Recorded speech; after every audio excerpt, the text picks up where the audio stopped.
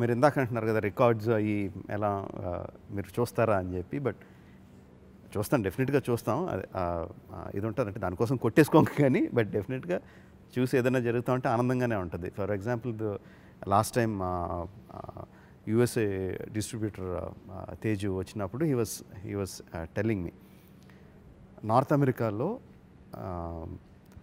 The record for any movie premier is held by spider-man, the latest spider-man. ఒక లొకేషన్లో the maximum amount of money, నాకు number గుర్తులేదు, it is $80,000 are what ever number అని చెప్పారు.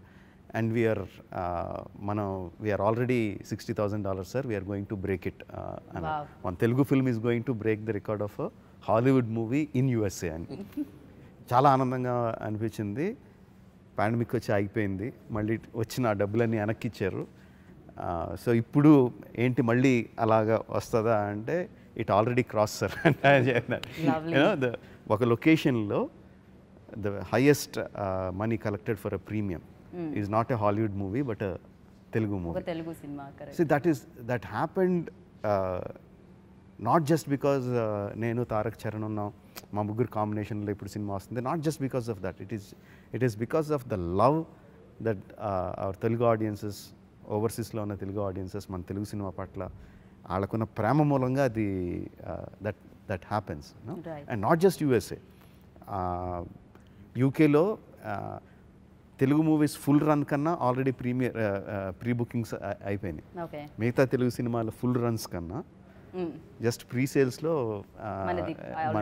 RRR has cross the life time in pre sales, life time of other movies in pre sales. ఇక్కడ మీరు అనుకోవచ్చు before Baahubali after RRR అని ఇక్కడ అనుకోవచ్చు.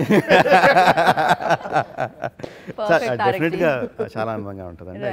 I really want to thank the Indian audiences across the globe for the kind of love and support, and also the distributors.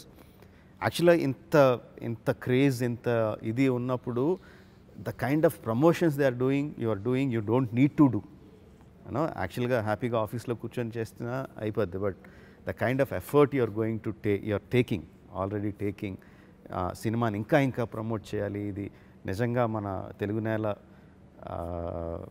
గర్వకారణమైన గర్వాన్ని కలిగించే cinema అవ్వాలని మీరు తీసుకుంటున్న care and support, it really heart warming.